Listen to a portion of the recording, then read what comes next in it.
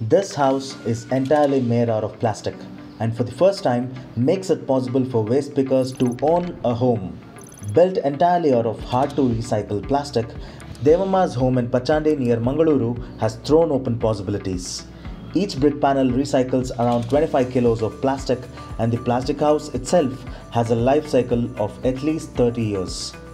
It took 4.5 lakh rupees to build this plastic home. I would say it's still on the higher side because it was our first home. As we achieve economies of scale, I think we should be able to bring the cost down to about 3 lakhs. Built over a cement foundation, the 350 square feet house took 15 days to be constructed, and the timeline could be cut down with the increasing number of plastic houses being constructed.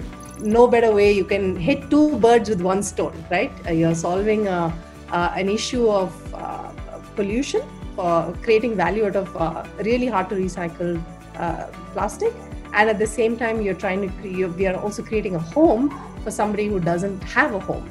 As Karnataka's first plastic house, here is a chance for safe housing for the extremely vulnerable informal waste picking communities.